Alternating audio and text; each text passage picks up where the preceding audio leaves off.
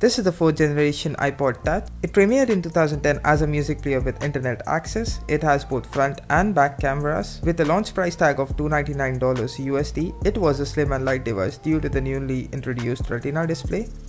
And it still does support FaceTime and iMessage. However, downloading apps or browsing web on this device is a pain. The audio quality is pretty amazing, whether you use it wirelessly or wired. So I use it wirelessly with my Sony WF-1000XM4, Sony please, simple names, and I use it wired with my KZ-ZSN Pros. If you love listening to music over the old school wired earphones or when you don't have your phone around in the gym, this device is it. So lastly, it does have a stainless steel back, so don't forget to get a cool skin on it so that it looks as good as it sounds.